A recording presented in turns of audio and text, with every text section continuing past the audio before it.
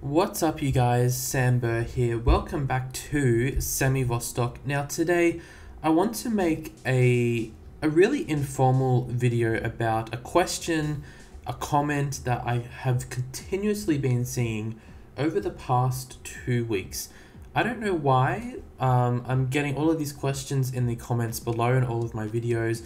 I'm getting lots of people messaging me on my Instagram. So I don't know if someone has made a video about this topic or someone has just done something that's got all of you guys thinking about it.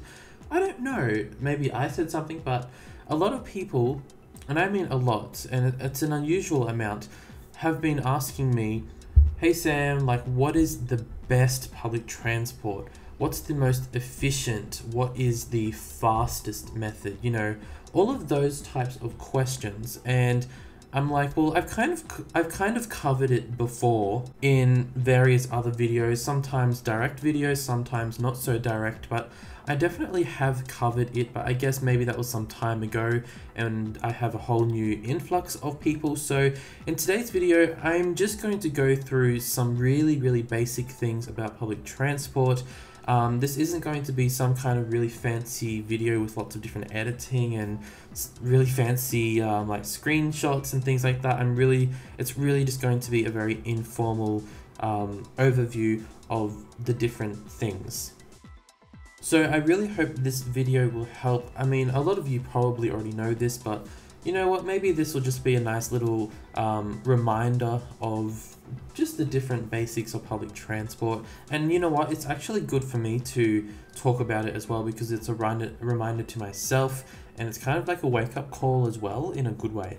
So I'm just going to go through everything, show you guys how I've got my public transport laid out, where certain public transport is good, where it's not so good.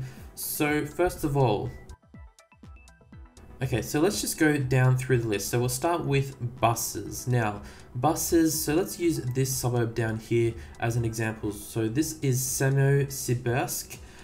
So for buses, they're really good for, well, they can't really hold too much people. So it's not really that good for large amounts of people. When I do buses, it's more for collecting the smaller amounts of people in the outer suburbs that bring them to some kind of other hub. So if we look here, my bus line goes on these outer suburb areas that pick up all of these people out here that maybe just can't be bothered to walk, so it goes around here, goes around in one loop. So it picks up all of the people in the suburbs and brings them back to this little hub here. So this hub has the train station, and it also has the monorail as well.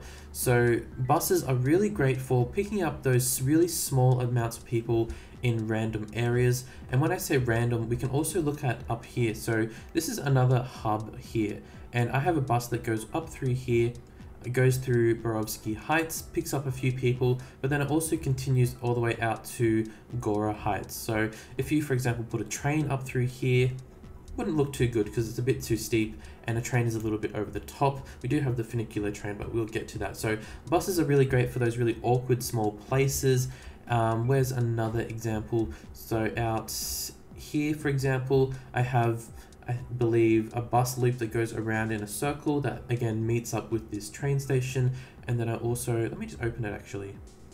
Okay, no, I don't have a loop, but we do have just this smaller one that goes through, collects up all of these small amounts of people, but it does meet all of the different train stations, any type of hub. So like I said, buses are really great for the small amounts of people, great for just picking up the random amounts, and it's good if you have like a small town and you don't want something that's really over the top. So maybe a train would look too over the top going through all of your small suburbs, whereas a bus is all right. But the downside with buses is that they do mix in with traffic. So obviously buses are on the road. So generally, I mean, you can make specific bus lanes that are disconnected. You can do the bus lanes, but generally buses still have to go on the road, and they do mix in with all of the traffic. So if there's a traffic jam, that bus is going to be held up, and they don't really hold too many. So how many? This holds 70, so this one's a little bit more. I believe the vanilla one is about 30, so generally not that great for huge amounts of people. So next on the list are trams. So if I show you guys my tram network, so the tram up here, it's something for, I'd say it's a little bit more than buses, but not as much as a train. So a tram is good for the more built up areas. It can handle a lot more people. So if we look up through here, obviously there's going to be a lot of people up here because this is an industrial area. So a lot of people are going to need to get to work. So I have the tram, which is this one right here, goes down through the suburban areas. It goes past where the buses drop them off and where the train is. And then it also, oh, there goes a plane, but it also goes through this, like for example, a built up area like this. So you can see the buildings are a bit more built up. Continues over here, and then this is also another built up area. So I don't know what that is, that a bus or, so yeah, you can see it comes through this more built up area. So they're better, so they can handle how many people? So a tram can handle, well, this one can handle 240. So compared to a bus, which sometimes has about 30 or 40, it's going to handle a lot more. But again, it does mix in with the traffic on the road. So it's going to be on the road. And again, if there's a big traffic jam, your trams are going to be stuck in it, but you can separate it. So for example, over here, like what I've done, I've got it elevated so it bypasses major intersections, it bypasses other areas, and it has its own bridge so they can really just go through. It makes it a lot easier if you do have them elevated off if possible, but definitely they're good for the more inner city built up areas. But again, with a tram or any type of public transport, make sure you link it up to other types of public transport. So this one right here, the tram that we just saw, it actually comes down here, it ends, and then they can actually transfer onto another tram, which will take them down this way towards the downtown area. Okay, so next is the metro, so a subway basically. Now, these are really good because first of all, they are, where's mine actually? Where is it? So you can see this purple line through here. I know it's really hard to look at, but we have this purple that goes all the way through here, goes all the way through the downtown, and then all the way over to this little port area. I also have a loop for the downtown for easy movement as well. So what's really good about a subway is that it is underground, so it's going to be able to it's just able to go. There's not going to be any interruptions. So unlike a bus or a tram, they're underground, they're completely out of sight from everything. So it is going to save you some room, and they are able to handle a large capacity of people. But for me and in general, when you're using a subway, it's more for your built up areas. So it's really used for areas that have a huge amount of people trying to move around. So you wouldn't necessarily put it in an area, for example, like what we saw at the start of the video. So you wouldn't put a subway in an area that has maybe 100 people per suburb, you know what I mean? So obviously it would be more suited for these more built up areas where there's skyscrapers, there's really high buildings, there's economic hubs, there's office hubs, you know, all of those bits and pieces. So those are more suitable for the real inner areas of your city. So like it says right here, they travel underground at high speeds while avoiding the stress of traffic is an excellent choice when thinking mass transit in the city center. So just like I said, so that's a nice easy little recap. So good for in the downtown areas. Don't make them go out into the real suburban areas because it seems a little bit weird. When you do end a subway line, make sure it is connected to something else, because otherwise why stop it at a certain point? It doesn't make sense. So the next one are trains. So trains are really good for long distances and a large amount of people. So obviously trains, they can hold a large amount of people. If I can just find one, that's not a train, I think that's a funicular train, don't know why that's there. Okay, here's one up here. If we can click on it, 450 people capacity on this specific one. I don't know how much it is on the vanilla one, but you can change it, of course. So if we look at how I have it all set up through here, how I've done it is it's basically a connector between suburbs. So it's not picking up any of the local traffic. So all of the local traffic is being picked up by the buses and the trams, which then feeds all of those people onto the trains. So then the trains will actually carry everyone through the long distances. So we have a train station here, for example, so that'll help with all of these people here. It goes over along here, another train station here, so this meets with basically all of the other types of public transport, and that'll service this whole area through here. The train goes along through here, drops some off here, and then goes into the downtown. We have another one over here in this suburb, and another one over here in this suburb. So I try to make them somewhat centralized in terms of the train stations. So yeah, like I said, they do handle a lot of people. My recommendation for using trains though is try not to connect them to the roads like it is right here, because when it's connected to a road, they do have to slow down quite a lot, and obviously that's going to disrupt your traffic. So try to make them elevated and out of the way of everything else. So if we look at over here in the downtown, so you can see here I have all of these train lines through here. They are all elevated, or actually technically the road goes underneath, and the same for here as well. So they can all glide straight through really easy. Same with the train line at the back. It's basically out of the way. It's not really crossing any of the main roads. It all goes over the main roads.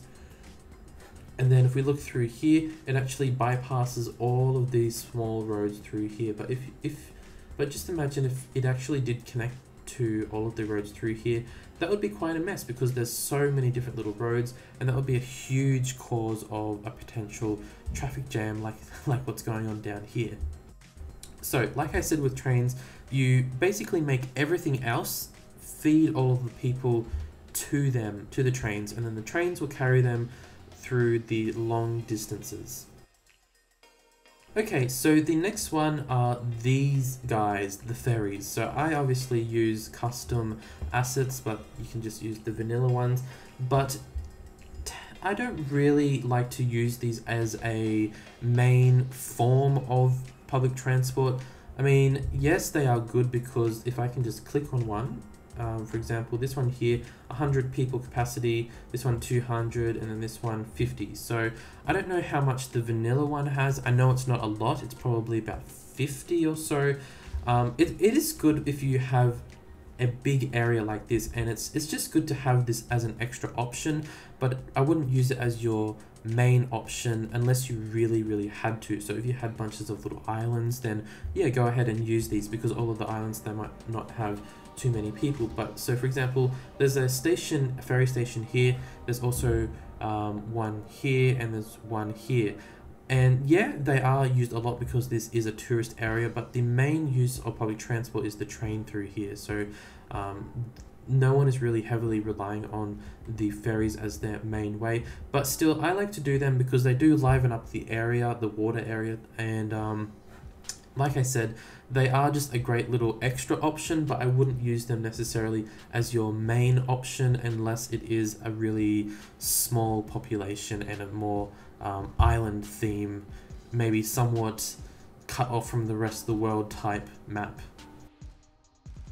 Now, we can't forget the monorails. So monorails are really great because you can see they are above the road, and they're actually easier to do than a train because they are on top of the road and they can just bypass everything. They're never going to be connected to any type of road because they are always above the ground. Even if you draw it out just using the single monorail line, it's always going to be elevated, so it's going to make it a lot more easier to go through the urban areas than a train. A train might seem a little bit too big and clunky to go through here, so that's why I put a monorail. They really just do glide straight through, and they can handle a lot of people, but again, they're good for a more built-up area. So you can see this whole area here, it is a really built-up area. There's a lot of people in this area, but it's just something a little bit nicer than a big, heavy, loud train. But you have to be careful with the monorail because generally the residential is quite sensitive to the monorails. They're going to have some noise pollution, so make sure that it's not right up against the residential. And yeah, it'll look awkward if you have it in really low residential areas as well.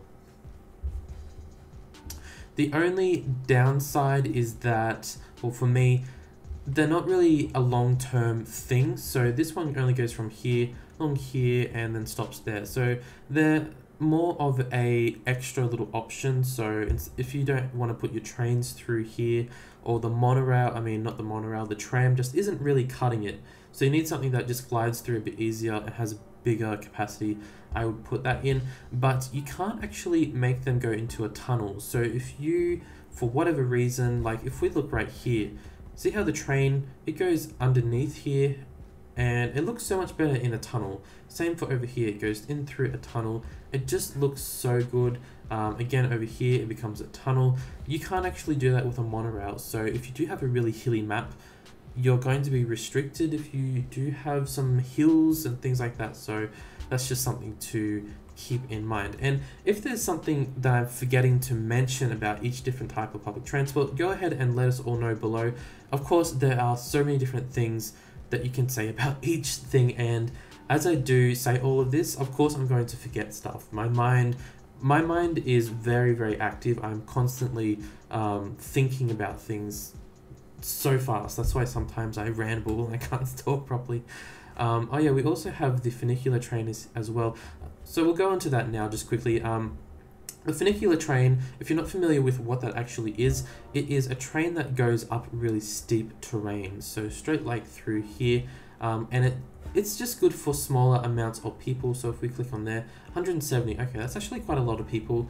I know the trains don't technically fit in very well, but I mean, it's such a small detail. But yeah, these are really good for those small amounts of people, the villages.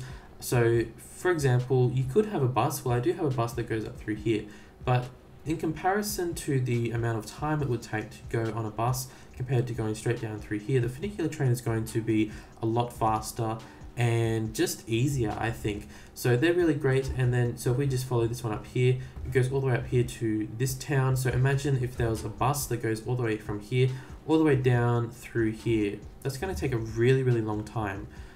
Funicular trains, they can move a lot faster than a bus. They can go over the terrain. It's just easier. And then same with this town over here.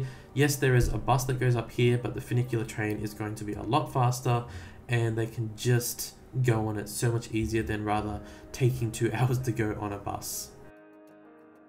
So the next one is the planes. So obviously planes are kind of self-explanatory and they don't really fit into what we're talking about. So planes are just great for bringing in people.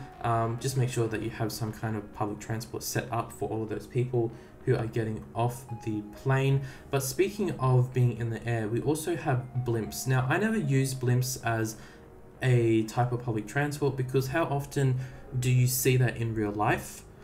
If someone could tell me where blimps are a main public transport option in a city, please let me know because I'm really curious.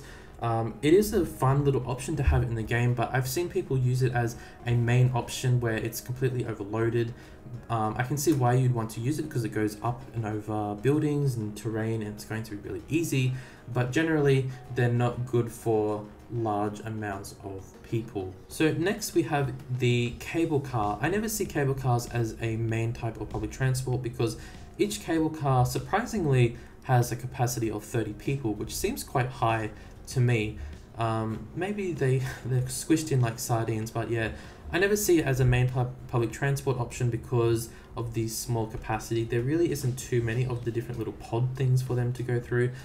They are good for going up really steep areas, but I mean, if you're going to connect, for example, a big suburb here down to the ground, I'd probably do a funicular train because it's going to be a lot faster and hold a lot of people compared to this. So I really see cable cars as more of a little filler thing and good for tourists and maybe just something a little bit fun, just something a little bit extra, but definitely not a main type of public transport.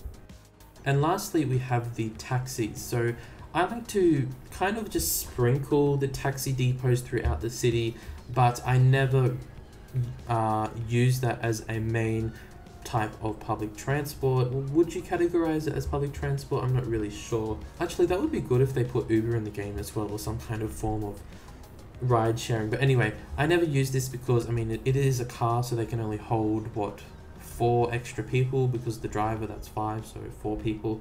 But I mean, it is good to just have that extra option. I usually put the depots next to some kind of big event area. So this is the sporting area. This is a big swimming pool in there. So sometimes there's big events here. Some of them might want a taxi to go somewhere. So it's just good to have that as an extra option. Now, just to show you guys, this is my overall look of my public transport network. Now, it is very, very crazy. It's really hard to look at. It's hard to follow, so I'm not going to go through it all. But yeah, there's a lot going on, and this is why I don't have a lot of traffic issues, because I have a really good network. So for example, when something ends, so for example over here, the passenger train ends, so they have a bus line there, and they also have the subway as well. So that's something that I really wanted you guys to take out of this video. So it doesn't really matter what type of public transport you use. So if someone says, oh, trains are the best, or buses, you know, if someone says whichever is the best, well, they're kind of not seeing the bigger picture, because the bigger picture is that, so if you have a really good setup of public transport, then so it really doesn't matter which one you use, because you have a good variety, and obviously not all of them are going to be suitable for different areas. So like I said throughout this video, some are good for really suburban areas, some are really good for high built up dense areas. So once you work out where all of those go, and hopefully this video has helped you guys understand that, everything should be running a lot smoother. And just make sure you have different network hubs, so where everything can feed in, where they can all meet and transfer. And then that way you won't really have to think about which is the best option of public transport. There really isn't one best option. If someone says there is, well, there isn't, because the best option is to use a good variety, mix it all up, and just have a good, well-oiled network.